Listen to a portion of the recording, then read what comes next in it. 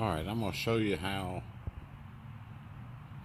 and I should have done this while I was doing it, but I wasn't sure I was going to be able to do it. I'm going to show you how my power switch went out on this Dr. Infrared heater. Well, they wanted like, what, 25 bucks for another one? And I was like, well, I'm not going to do that. And then 5 or 6 bucks for the plastic piece. I'm not going to do that. I'm going to walk you through it. Take just a minute.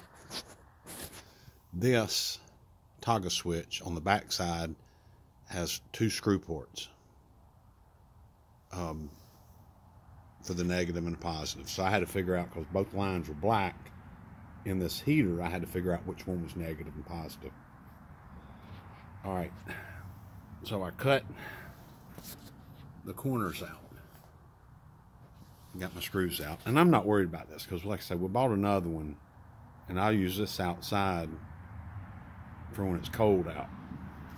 So, and this is fine. So I pull this out. I go to Ace, get this. What came out of it is a 10-19 amp. This one is a 10-20 amp. It's large, but it works. And I paid like $7.50 for it. There's a black line that runs back up into here. That was the negative. And the black line that runs in the front and around apparently is the positive. So what I did is I bought all ring terminals. So I cut the lines, spliced it, crimped them down in the ring terminals, and put the ring terminals on the back of this. I bought this extra washer here for the front at Ace, 23 cents.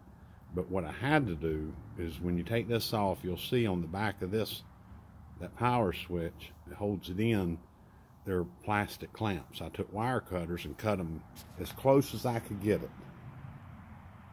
And she worked. It was pretty simple. Oh, when this negative one, when you go to strip that wire, hold the wire with one hand, because I pulled it off the back. It has a female to a male. I pulled it off the back, so I had to take the bottom and then take that back plate off inside to hook it back up.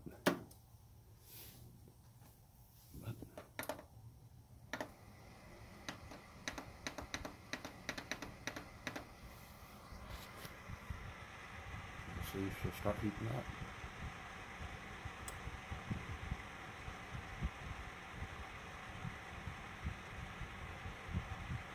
See her heating up. Like I say, at Ace, it's going to be a little different in Lowe's. They're not going to have as many of these. This is basically the biggest one they had. You can see it's that's a good 1.5 inches.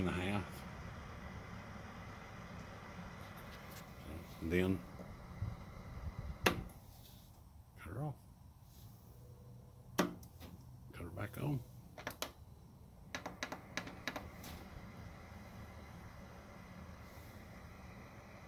Not a bad fix.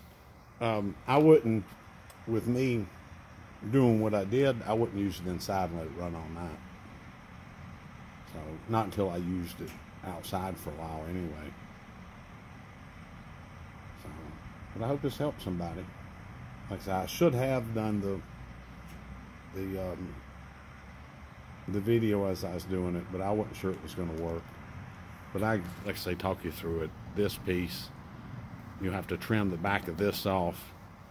I have an extra washer to cover that hole this size up. This is not big enough.